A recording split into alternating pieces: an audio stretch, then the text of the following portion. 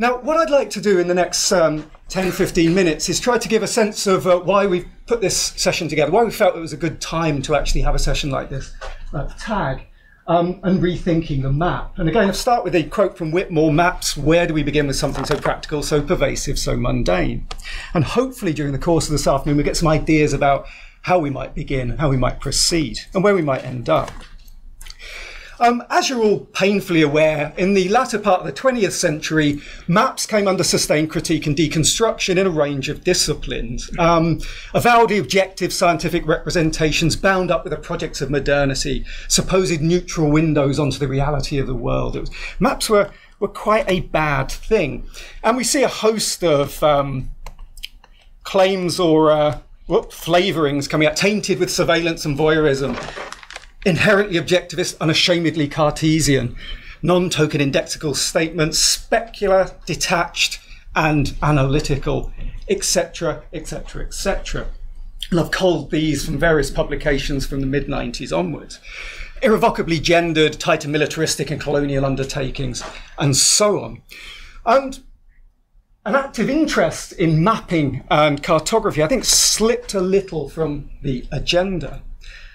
However, these critiques themselves have come under scrutiny in the early noughties and basically through the last 10 years or so, particularly in the fields of human geography and cartography, where we've seen a critical cartography emerge. And these critiques noted that the prior criticisms of the map were themselves based upon a tacit and fallacious understanding of what actually maps are and what the ontological status of the map was, i.e. the idea that maps are based upon the assumption that the world could be truthfully and objectively represented, using scientific techniques. Now, if you take that as the underlying ontology of the map, then some of those early critiques have value. But if that isn't the case, then we can maybe start to tease them apart and explore them more critically. And this rethinking of the ontological basis of cartography has led within human geography in particular away from what might be termed a representational cartography to a post-representational one, or a more than representational cartography, where the focus has been less on the idea or the assumption of the map as spatial truth, the map as window onto the world, and more towards the idea of maps as process, or intimately bound up in process. Instead of being interpreted as objects at a distance from the world, regarding that world from nowhere, maps should be understood as being in the world, as open to the disclosure of things. Maps come to life when people start using them in a particular setting for a particular purpose. Maps are not considered finished, but is continually remade every time someone engages with them. Kitchen has argued that mapping involves processes of gathering, working, reworking, assembling, relating, sifting, speculating, and so on. Maps are of the moment, brought into being through practices, always remade every time they're engaged with, every time we unfold one and spend some time with it. Mapping is a process of constant reterritorialization. Maps are practices. So a very different kind of underlying sense of what a map is. What's possible, really, with a map? What's the underlying kind of reality of a map? And these critiques, again, emerging within human geography, emerging within cartography, have been echoed within recent archaeological works. Whitmore, for example, a map is a crowded place, a collective achievement, an heterogeneous assemblage, a conversation. And if Ben is here, I hope he doesn't mind me culling from his presentation on Monday. But plans find meaning through entanglement. Plans play a role in coding behaviours and making places distinctive. That was something that came out in the first session I attended at TAG this year.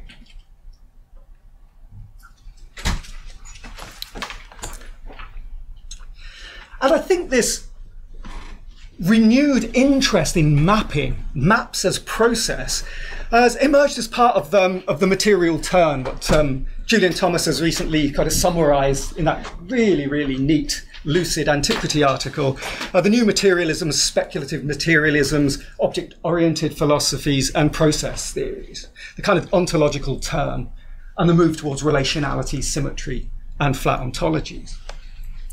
And this has created, if you like, a space to think more critically about the idea of maps as processes.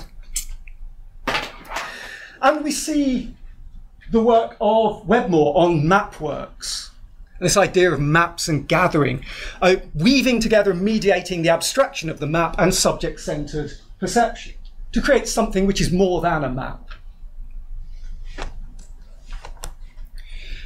We've seen a growing interest in deep mapping and ideas of chorography, which reflects very early antiquarian or chorographic interests in trying to understand and communicate the essence of place through building a deep map comprising history, folklore, natural history, hearsay, rumour, stories, feelings, alongside the more kind of quantitative or surveyed mapping exercise. And deep maps, again, encourage us to explore, to delve, to look for juxtapositions, to look for tensions and contradictions, complementarities.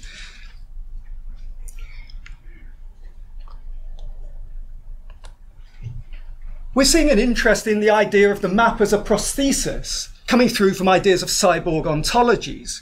And again, the work of Shanks and Webmore has been quite interested in this, the articulation of nature cultures with device and human body, engaging in purpose-driven practice. And the idea that something different emerges from that engagement between us and the map.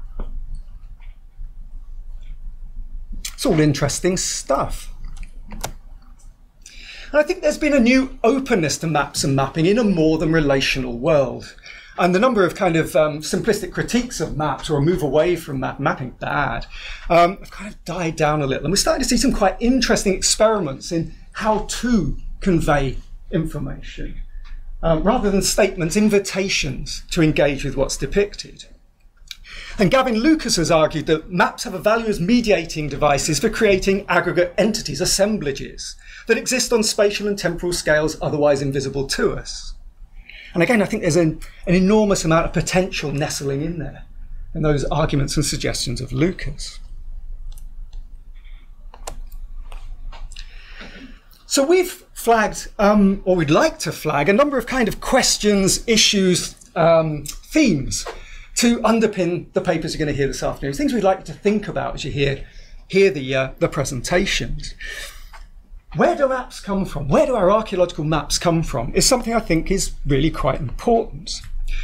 And it's critical to understand that archaeological maps have an orthodox disciplinary history, but that's not their only history. And to give you an example, the humble distribution map. And I could have counted distribution maps through the course of TAG, but I thought it was a bit cute. But there were quite a few in today's sessions in particular. But if you take the distribution map, it has an orthodox history which runs something about like this. Cholera, German anthropogeographers filtered through Crawford and Fox, and then unleashed onto a world, an archaeological world, which embraced them, loved them, and worked with them. So we see cholera maps, and we see Fox, and we see distribution maps used in publications popping up around us. And again, I simply took that from the most recent book I've been reading. So we've got an orthodox history. We know where distribution maps come from, or we think we know. But there's been some very, very interesting research in their other histories. Are there hidden histories regarding the birth and the impact of distribution mapping on archaeology that might subvert or challenge our accepted understandings, or maybe co-opt different understandings into our appreciation of what a distribution map is and what you might be able to do with it? And here, Helen Wickstead's research on the social history of Peake and Crawford and the influence of the cult of Kata on Crawford's ideas regarding the place, role, and importance of distribution mapping are absolutely fascinating. And I strongly recommend this stuff to you. But it offers a very different perspective on where distribution maps come from. Yeah? A very different idea on the kind of themes which infuse and inform them. And I must confess, I'll never look at a distribution map in quite the same way again. I guess the key question is, will I ever use one in quite the same way again? How do we map? How do we map? I think it's fair to say that how we produce maps in archaeology is shaped by careful rules and strictures, standards, guidelines, and accepted ways of doing. And these are often fiercely political. There are right ways of mapping and there are wrong ways of mapping. And I was horrified to find that there are websites out there which are looking at this. And as a result, you can produce what is deemed a good map. Yeah. And you see where this is going, yeah? And a bad one. Now, I was horrified. I thought, oh, Christ, that's me. I'm stuffed because they only need to look at my archive. Bad. But again, there's that sense of there's a right way of doing, yeah? And by implication, a wrong way. Yet these rules and accepted ways of doing have a developmental history. They have a history that's bound up with complex personal networks and agendas. Networks and agendas that need to be unpacked and unpicked. What Bradley has termed craft traditions in British field archaeology, for example, traditions that themselves have a critical history. And I think it'd be potentially very interesting to try to unpack those histories. Yeah? In much the same way that Helen has done with distribution maps. Rather than blindly perpetuating existing practices, is now a good time to fashion a few new ones. And I'm thinking of Mari's paper where she was showing the mapping the internet, the interweb, and mapping tweets and stuff. There are people out there engaging with precisely these kinds of challenges and questions. I suppose a really important question is, what do archaeological maps actually do? Why do we generate them? And here, Caccard has raised a really quite pertinent and interesting point. Since our mental spatial models are not map-like, and maps are not world-like, the use of maps as the intermediary between mental spatial models and the world is at best inaccurate and at worst irrelevant. Either way, we need to think about it. And I think they've got a point.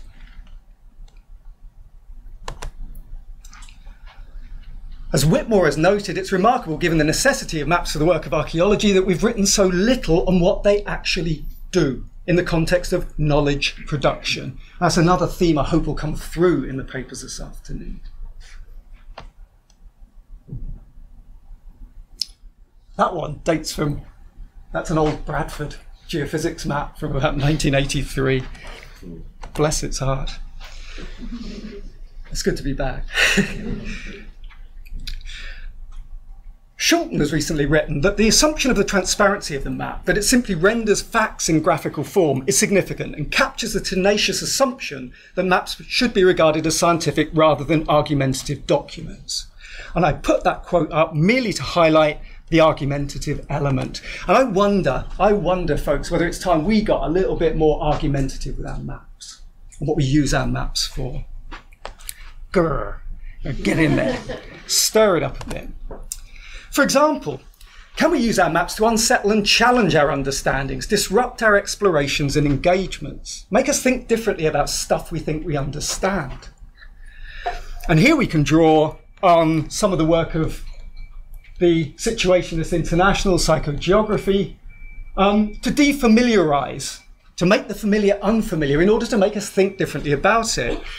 And I use the example, Karen O'Rourke has recently discussed the example of two groups of psychogeographers exploring the armpit of Utrecht, a new development around Utrecht, but they were given a map of Rome and told to meet at the Ponte Garibaldi in 45 minutes. Now, in a session earlier, Adrian Chadwick had a map with "We are here" and an arrow. Yeah? These are maps where you're not here really, and you're not there either. Yeah? And they managed it, but it changed their understanding of the layout of the armpit of Utrecht. And apologies for anyone here from Utrecht. But again, it's a way of defamiliarizing, and I think to use maps to defamiliarize is a really, really interesting and challenging exercise. For example, we can take the very short-lived experimental psychogeographic markup language, which was developed not to tag websites, but to tag places. And it provides a different way of tagging the emergent qualities of the gaps and inscriptions on our map sheets. Distinct, open, close, lively, ease, desolate, hectic, terror, horror, stim, ooh, dross, etc., etc. And you're encouraged not to discover these, but for them to discover you as part of your journey, as part of your engagement with the map and the places. And it's an interesting, I thought, ooh, that'll be interesting. My map legend had dross, hectic, stim, instead of the usual stuff tagged on it. And I went and had a mooch around Leicester to see whether you could actually apply this, and it's actually quite an interesting exercise, albeit at Leicester today, for example. And there's a little nod to the HTML crowd in there. Lively, close, desolate, dross. And you can, that is a geeky gag, don't worry. But again, we can start to think about how we annotate, mark up, codify our map sheets. Much fun to be had there, I think. How might we use archaeological maps, not to represent, but instead to rewire our understandings of space and place? How can we do that? A colleague at Leicester, Matt Beamish, loaded the first edition OS into his GPS and went exploring. Is that time travel? Possibly. He said he never thought about things he thought familiar changed dramatically, largely because he kept tripping over things. But again, is that a walk in the present, a walk in the past, or something different? Either way, it's interesting. Why do we always treat, or tend to treat, maps as end products instead of starting points? Statements instead of invitations? I mean, that's not really telling you where fairies, giants, and foggarts are, but it's inviting you to explore a host of relational capacities bound up in the stories between people, animals, places, otherworldly entities, times, stories, things, materials, memories, etc. Let's take up the invitation. We can look at deep mapping as an ongoing dialogue.